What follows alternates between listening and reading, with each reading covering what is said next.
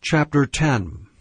Israel is an empty vine. He bringeth forth fruit unto himself. According to the multitude of his fruit he hath increased the altars. According to the goodness of his land they have made goodly images. Their heart is divided. Now shall they be found faulty. He shall break down their altars, he shall spoil their images. For now they shall say, We have no king, because we feared not the Lord. What then should a king do to us? They have spoken words, swearing falsely and making a covenant. Thus judgment springeth up as hemlock in the furrows of the field.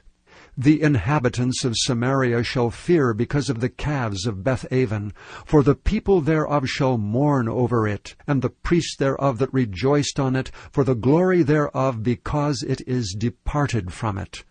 It shall be also carried unto Assyria for a present to King Jareb. Ephraim shall receive shame, and Israel shall be ashamed of his own counsel. As for Samaria, her king is cut off as the foam upon the water. The high places also of Aven, the sin of Israel shall be destroyed. The thorn and the thistle shall come up on their altars, and they shall say, To the mountains, Cover us, and to the hills, Fall on us. O Israel, thou hast sinned from the days of Gibeah. There they stood. The battle in Gibeah against the children of iniquity did not overtake them. It is my desire that I should chastise them, and the people shall be gathered against them, when they shall bind themselves in their two furrows. And Ephraim is as an heifer that is taught, and loveth to tread out the corn, but I passed over upon her fair neck. I will make Ephraim to ride, Judah shall plow, and Jacob shall break his clods.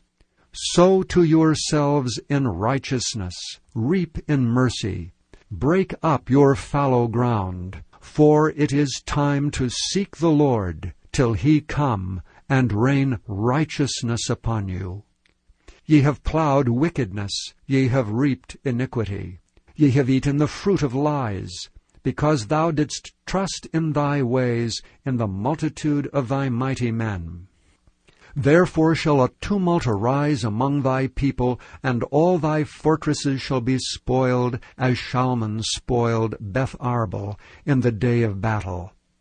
The mother was dashed to pieces upon her children. So shall Bethel do unto you because of your great wickedness. In a morning shall the king of Israel utterly be cut off.